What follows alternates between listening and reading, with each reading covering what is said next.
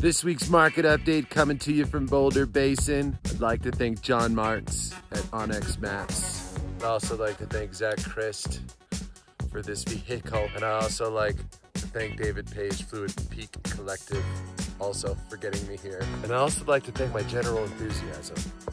I wrote these letters not that long ago to people who own like mining claims, mostly just up north.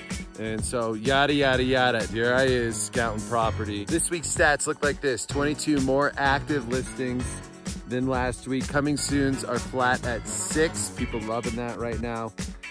Pending listings, 3 less than a week ago. 132 total sold last 30 days.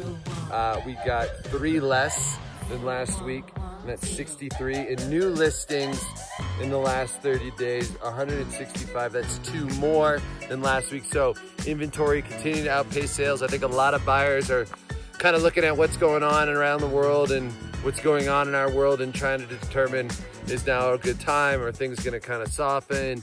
What is up with that? Couple things that I learned this week. The Fed and economists are under the impression that where interest rates right now, I think their perspective is it's these rates are normalizing. Second of all, the market were to soften, you know, even if it was just 20%, that would just put us a year ago. Yes, it may come down at a slight single-digit percentage.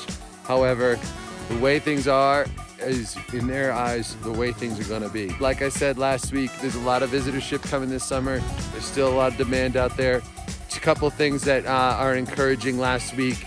A few different properties, 3 different properties at the 3 million mark went under contract. So things are starting to come around. Buyers are starting to make some moves. Lord knows there's plenty of sellers out there right now, which is a great thing. Increasing inventory, giving us a better opportunity to make the purchases that we're looking for. So, get at you next week.